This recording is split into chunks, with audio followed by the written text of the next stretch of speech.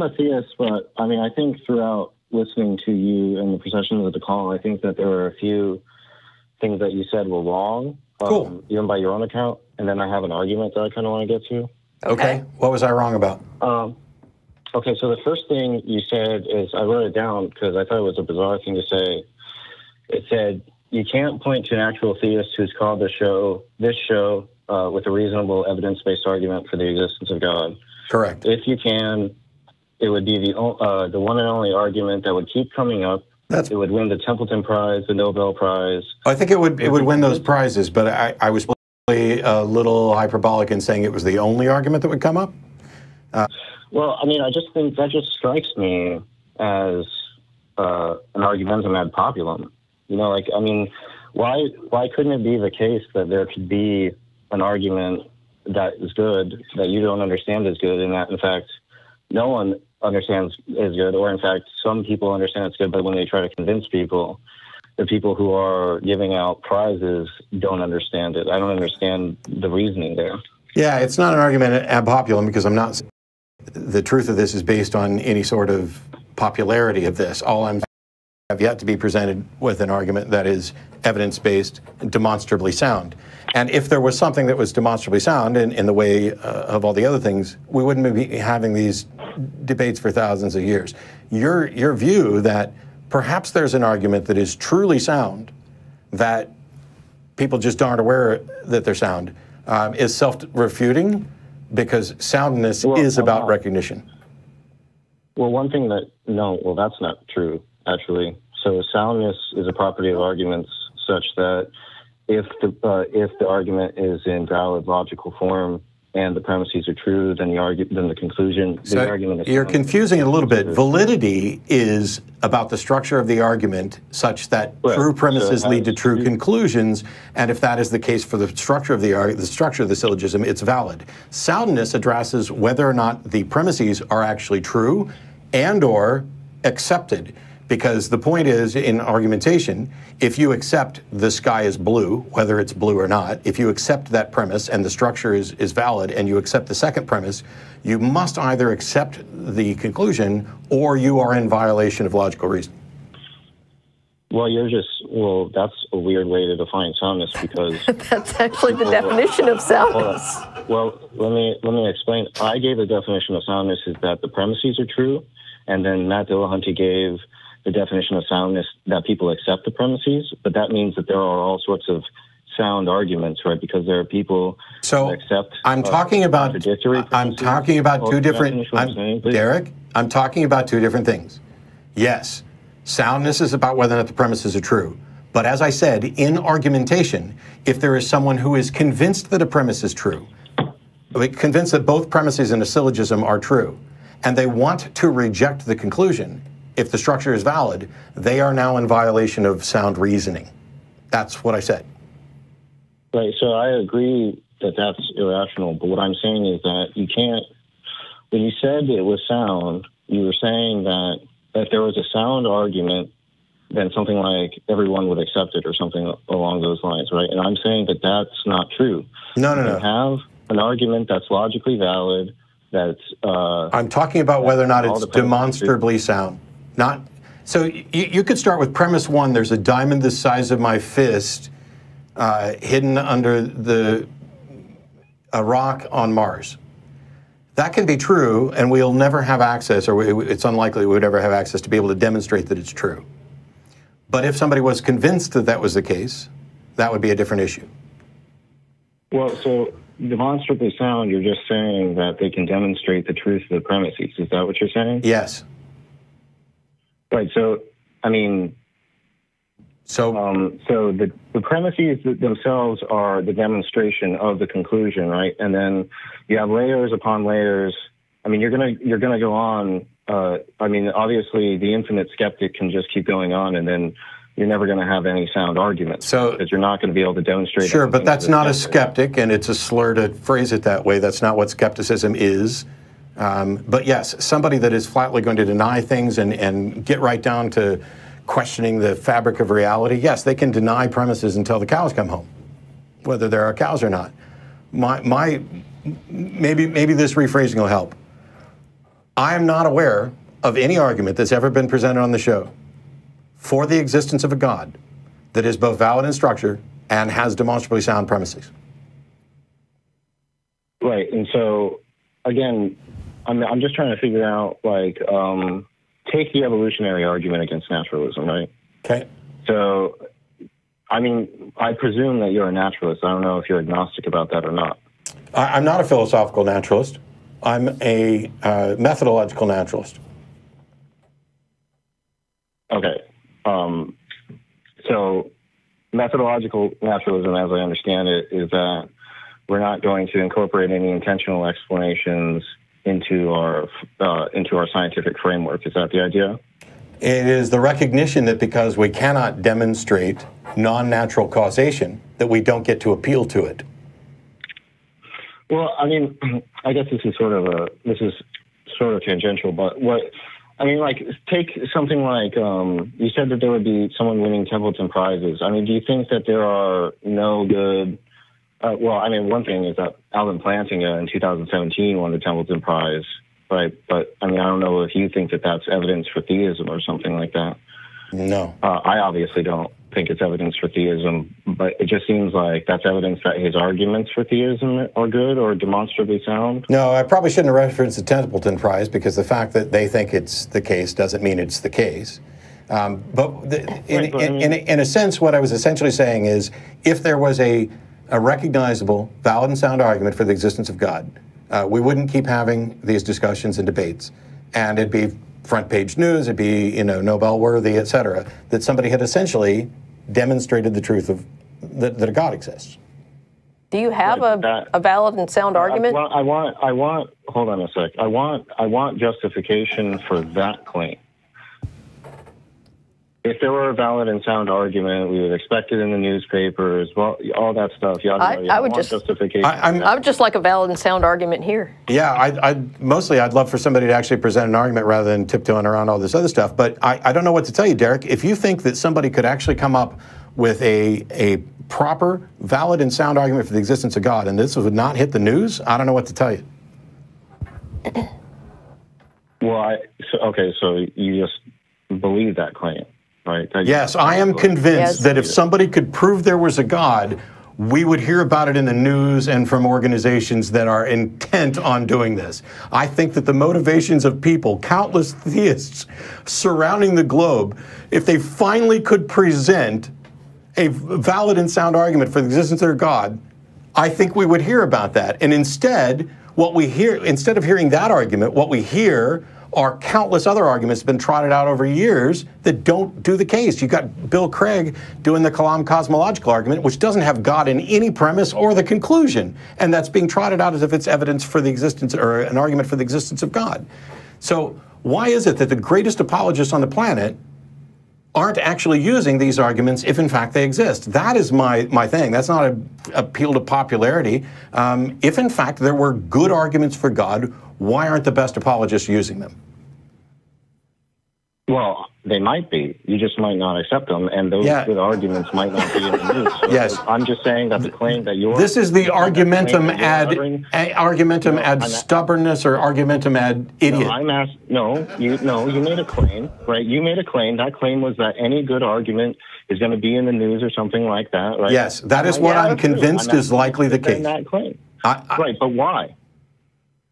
I mean, we regularly. How many times have we found Noah's Ark, and that's in the news? Let me ask you a question. Do you think that there are any good arguments for materialism? I don't know how that's relevant, and I've already pointed out that I'm not a philosophical materialist. Well, I'll explain how it's. I'm not predicating you with any position. I'll explain how it's relevant if you just like to answer the question. I am not convinced.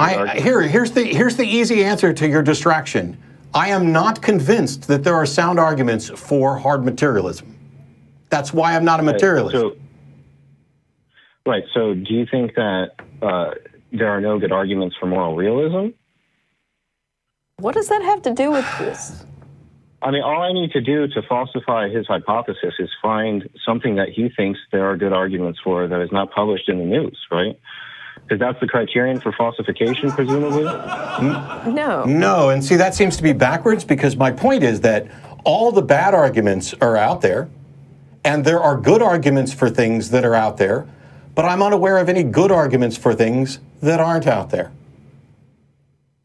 And given that there are a bunch of people, who are constantly working on this and have a vested interest in convincing people, one would presume, not assert with certainty, that if in fact there was a valid and sound argument for the existence of God, we would be aware of it.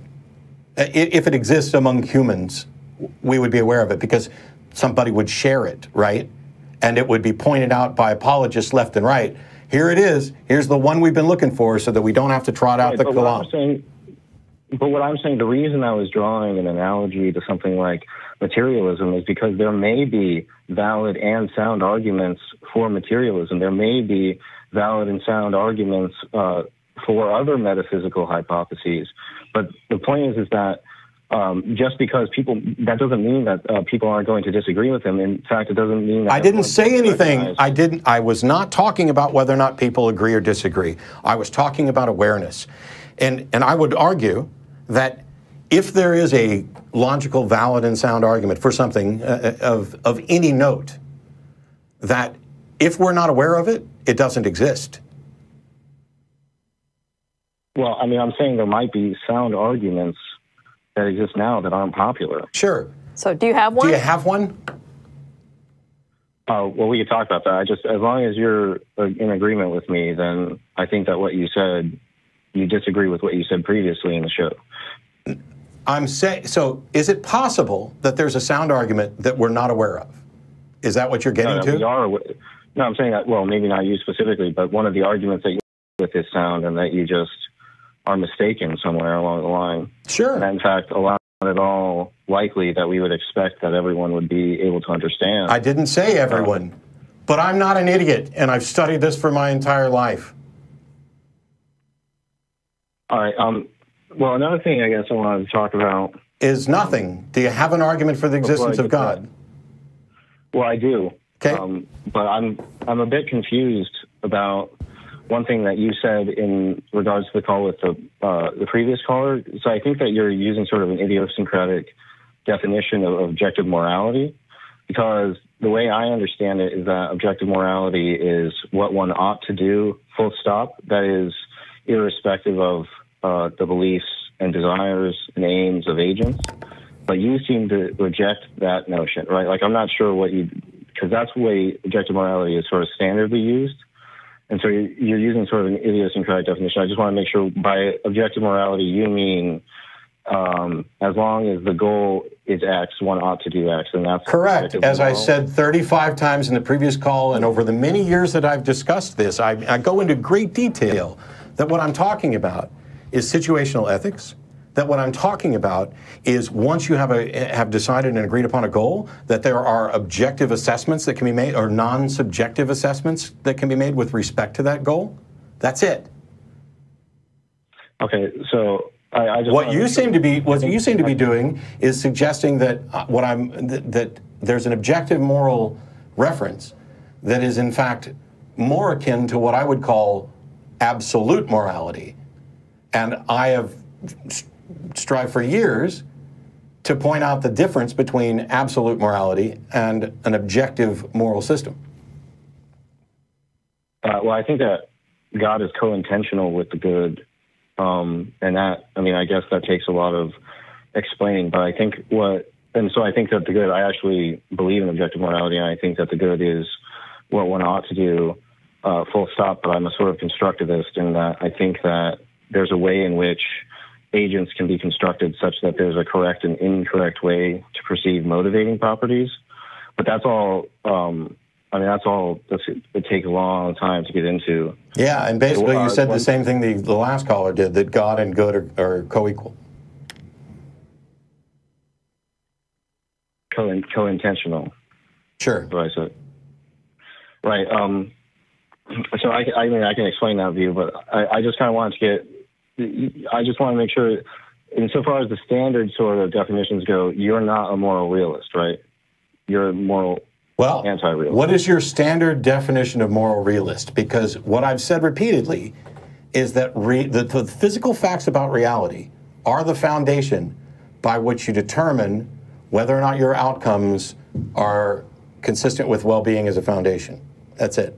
Right, but what one ought to do, so like what I want to do is say, you don't think that your notion of morality is detached from what one should or shouldn't do you?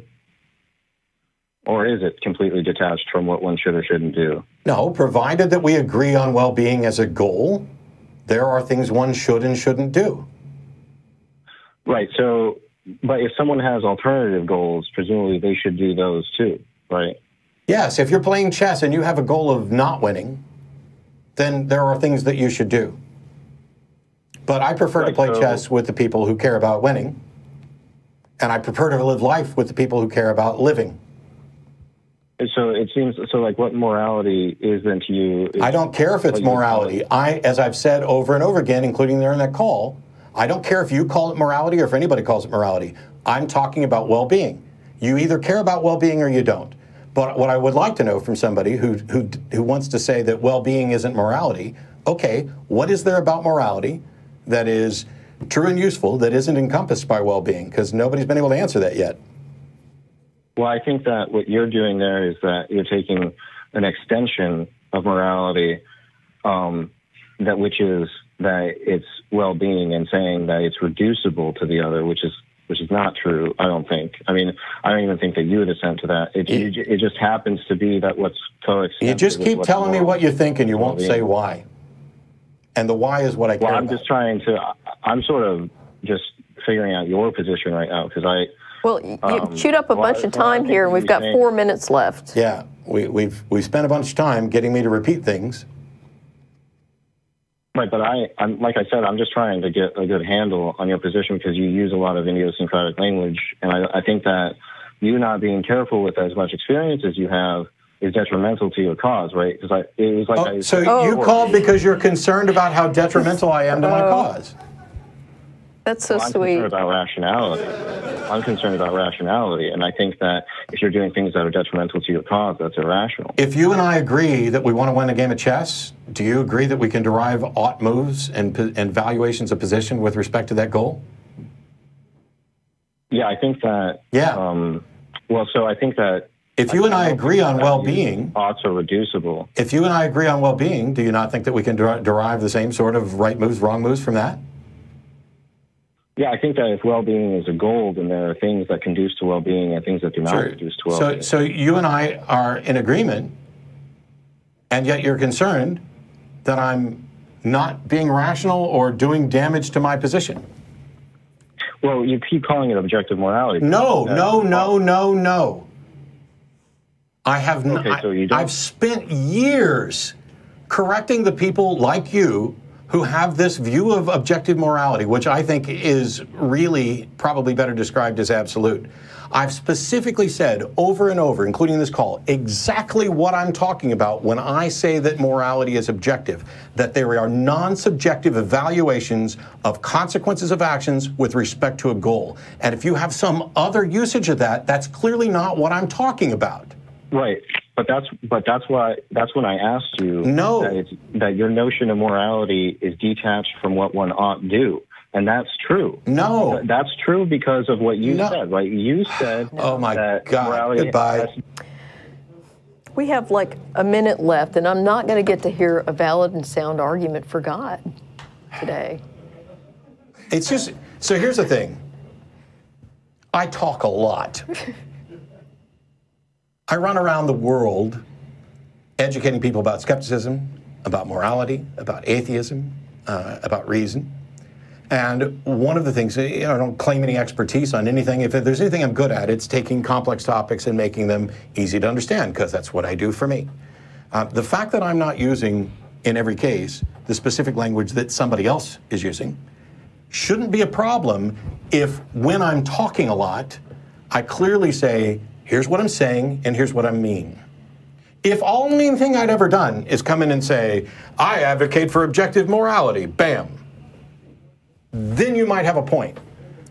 But as I've been on here for years, a decade, offering monumental amounts of clarity with regard to what I'm saying, and you call to say, So let me see if I understand you. You have an idiosyncratic view of this that's blah, blah. Yeah, clearly it was clear enough for you to understand this. And then you pretend like, oh, well, I'm just worried that, about rationality and about whether or not you're hurting your cause. Bullshit. Yep. You are not at all concerned about whether or not I'm hurting my cause. You are looking to either trap me in some sort of, oh, Matt's a dilettante who's not particularly, hey, Matt's bald, has a gray beard, he's a dilettante who didn't take any philosophy classes, who's self-taught, and yet somehow or another, I still got you to call me.